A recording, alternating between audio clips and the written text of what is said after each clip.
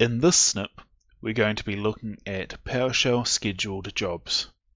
In order to register or unregister a scheduled job, you need to be running an elevated PowerShell session, and notice that my Visual Studio Code instance has been run as administrator. In this example, I'm going to be scheduling my local PC to shut down every day at 11 PM. To do this, I define a script block which I've called job, and within which I call stop computer with the force switch. This script block defines what actually runs when your scheduled job triggers, and it can be as complicated as you want.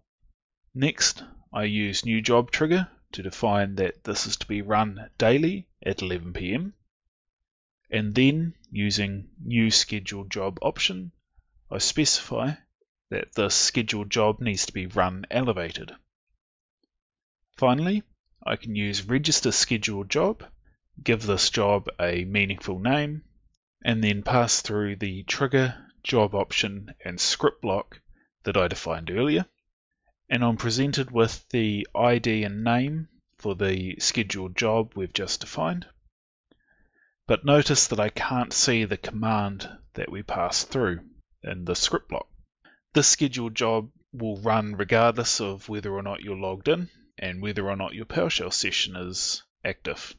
If you want to update the script block that's running with your scheduled job, you can define a new script block, and then you need to get the scheduled job object using getScheduledJob, pipe that through to setScheduledJob, and supply the updated script block.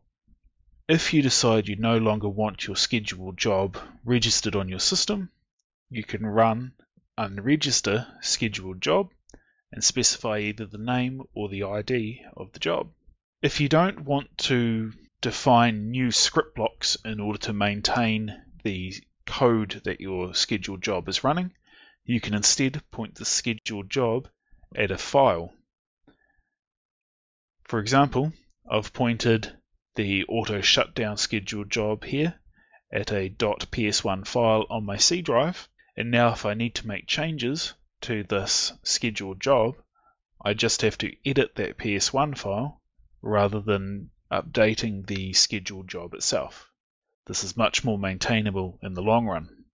That's been a look at PowerShell scheduled jobs. Thank you for watching.